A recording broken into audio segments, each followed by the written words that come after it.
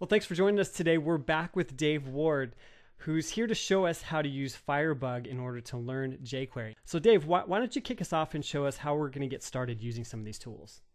Okay, well, I've got a fresh Firefox profile here with FireBug installed and the two bookmarklets we're going to be using, jQuerify and SelectorGadget. And what I thought I would do is I would just show you how to use FireBug and these bookmarklets to deface my website, add some functionality to it, have a little bit of fun.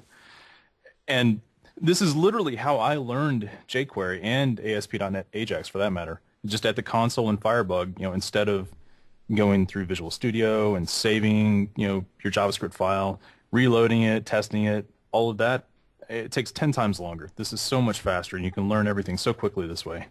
So, all right, well, if we're talking about jQuery at this point, you can use the jQuerify bookmarklet in order to inject it into your page, right? That's right. I'm going to hit F12 here to open the FireBug console, and you can see there's no jQuery yet. Now I just hit this bookmarklet, and the message pops up saying it's now jQuerified. And as you can see, now we've got the jQuery function there. And what it does is it's just a bookmark with a lot of JavaScript in it that loads in a script element with the latest copy of jQuery. So it's the same as if we had added the reference to the page, but we don't have to go through all the trouble of editing the page and resaving it and maybe publishing it to the server or any of that. Right. And what's cool about this is you can do this with basically any website on the web. I mean, anything in your browser, basically. Definitely. If you don't like CNN and you want to hide some of the titles on CNN, you can just go there and do that. So just give us a quick demonstration of something you might do in the console once you're at this point. Well, basically, any functionality that you would think about writing in a script file, you can test it here at the console much faster. That's what I normally use it for. I'll give you an example. For instance, making these headings here on the sidebar headings, most popular, similar posts. You've probably seen on a lot of sites how you see the accordion functionality where you click on the title to show and hide the content underneath it. Right.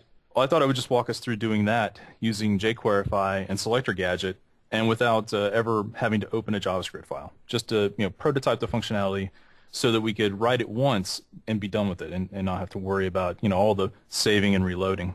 Okay. And in FireBug, this is very useful. You can use the inspect element function to dive in and just click on an element and see in the markup what actual HTML element that is, what class it has on it. A lot of stuff that's really useful when you're working with jQuery. This is exactly what you need to know.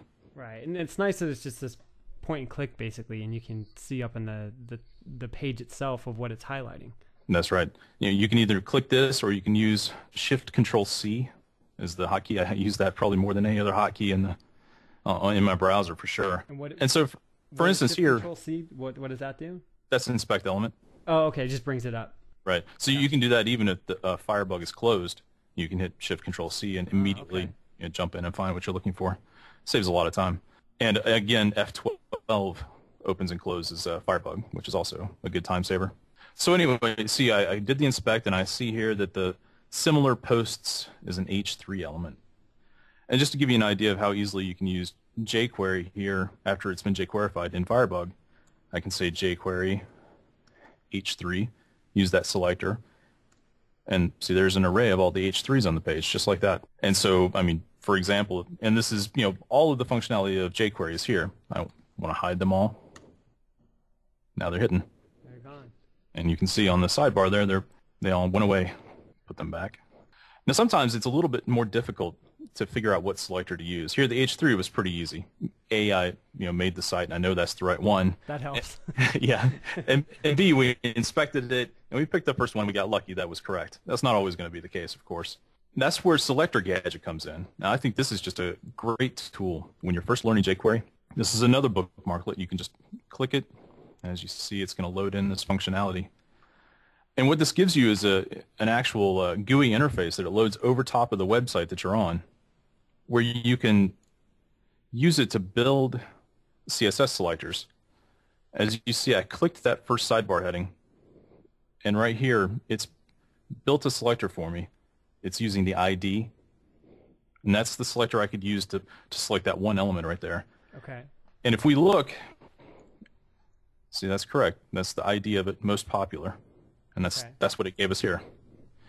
But the beauty of this is I can also click another one, and it's going to infer what I'm looking for. See, now it's got these two green ones that I selected, and down here you can see it's guessing that I also want to select that. Okay. And now it's told me just to use the H3. So you can use this to sort of find the selector that you need without even having to open the HTML of the page, actually. I mean, we could have done this without ever looking at the markup. So it's a good way to learn the selectors because, jQuery selectors are just CSS selectors. This is a more general tool. It's not targeted just at jQuery, but it works beautifully with jQuery. And so how robust is that? If you start clicking on a number of different things on the page, have you found it to be generally pretty accurate to hit what you want? It is accurate unless you try to pick a combination that's impossible to build a selector for. See here, there's really no way to get a selector that just gets this, right, this, and this. And so it starts trying to make suggestions that aren't really going to work. Okay. This is definitely not what we wanted. And so you can just clear it and start over. Okay. All right. So now that we know that, I want to show you how easy it is to use FireBug to add that functionality that I was talking about, that slide accordion functionality. Because that's something that's built into jQuery. It's something that people don't, they miss that often. It's one where they'll download a huge plugin to do it for them, but it's actually something that's built in.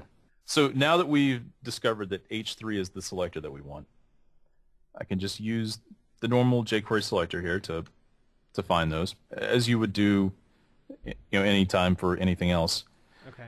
And to make the vertical accordion functionality, believe it or not, jQuery has this built into it. This is a basic function that you don't need a plugin for or anything. Slide toggle is a method you can use to do that. And as you see when I hit enter here, it's going to slide toggle all of these sidebars, just like that. Okay, but now I'm going to move back out. The headers went away there. That's right, because I selected the headers themselves, but what I really want to do is slide toggle the next element after them. Okay. And I'll show you here, if I inspect element and I look, see what I really want to do is I want to slide toggle this UL here. And that's easy to do as well.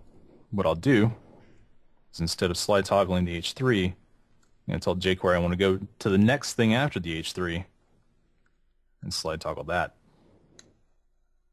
And that's more like what I wanted. There you go. Okay. Yeah. And now I can slide them back out.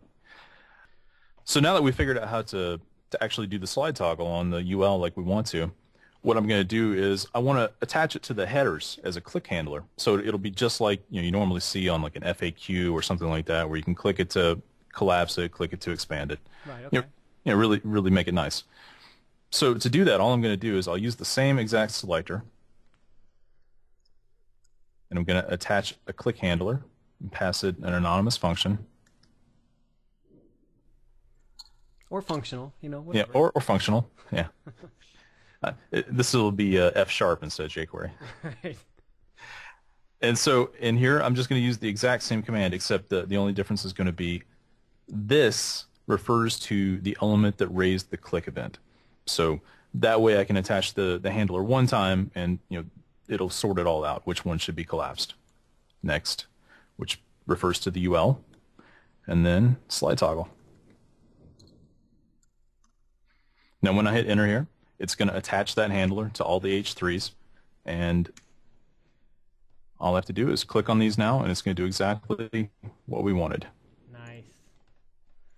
And you see, that's so cool. You just saved so much time going back and forth trying to figure all that stuff out. That's right. And really, the thing that really helps the most is more than just the time saver. How many times have you been working on something, you're really getting frustrated, and you start to go down one more path, in a certain vicinity, and you just give up. You're like, I don't think this is going to work, and you start, trying to find out how to fix it. You go Googling or whatever, and then eventually you find the answer, and it turns out that the thing you were about to try was actually going to be it. I mean, that's happened to me way too many times. And what this does is it lets you, experiment so quickly that you get to go down all those paths, and you're going to learn just so much, and you usually will find the answer if you just experiment here on the console. I think it's just invaluable to learning this. Yeah. Awesome. Well, thanks for sharing with us. It's my pleasure.